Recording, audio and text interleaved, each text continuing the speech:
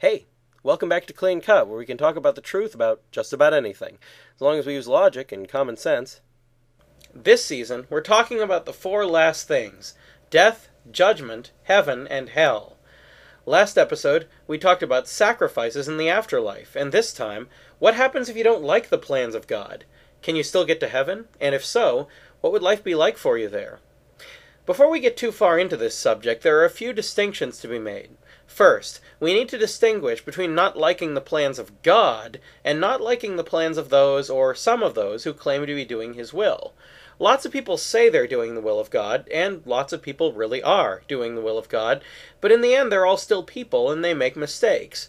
Disliking some plan of theirs, or even all of their plans in general, has no impact on whether you can get to heaven or enjoy being there. There are quite a number of people who claim to be serving God, who I neither like the plans of, nor do I like them personally, but that doesn't matter, because they're not the reason for loving God.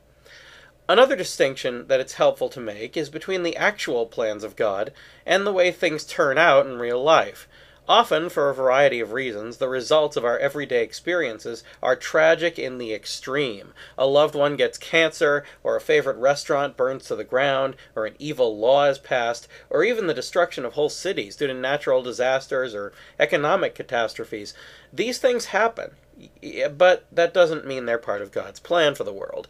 He didn't necessarily design the world with the intention of these awful events happening, especially in the case of social and economic factors, which come about as the result of faulty human choices. These things are often not part of God's plan, so disliking them, again, has no effect on whether we can reach or enjoy heaven. Also, certain things are beyond the control of God, such as His own nature. God can't change His nature, for example, so that He becomes bitter and unhappy. That would be contrary to the nature of God. Because He can't do this, it's not really part of His plan, any more than it's part of our plan to have only one torso when we wake up tomorrow morning.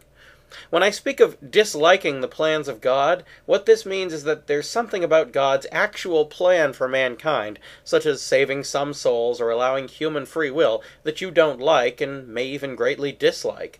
Obviously, if that dislike also leads to disobedience, that would be a sin, and sinning affects the state of our souls. But is it a problem to simply dislike the plan itself without disobeying God?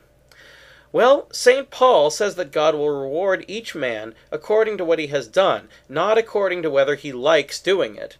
But once you've been accepted into heaven, then what? Will it be harder for you not being able to appreciate the plan of God?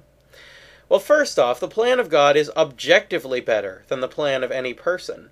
Secondly, those in heaven have access to enough knowledge to understand why God allowed certain events to occur, since that would be a more perfect level of knowledge than not possessing it.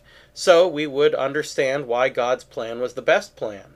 The souls in heaven also don't have grudges or other bad and obstructive feelings that keep them from admitting when a good thing is good. So most, if not all, of those in heaven would grasp the reasons behind God's plan. However, suppose that for some reason you decided to continue not liking it. Even in that case, your ability to appreciate heaven wouldn't be diminished. You would still recognize the great triumph and joy of heaven, even though you might not like the methods that were used to reach it. The same way that we can enjoy an animated movie, even though we might not like the sleazy company that produced it. It's not even necessary for us to like God Himself in order to enjoy heaven. We just need to be willing to honor and obey God, to treat Him with the virtue of charity with all our hearts, souls, and minds. All of that amounts to making decisions. It doesn't require that we like or enjoy it. But suppose that you like things to be a certain way, and God, it seems, doesn't. Well, next time, what if my aesthetics are different from God's? That's all for now, so keep asking questions, and thanks for watching.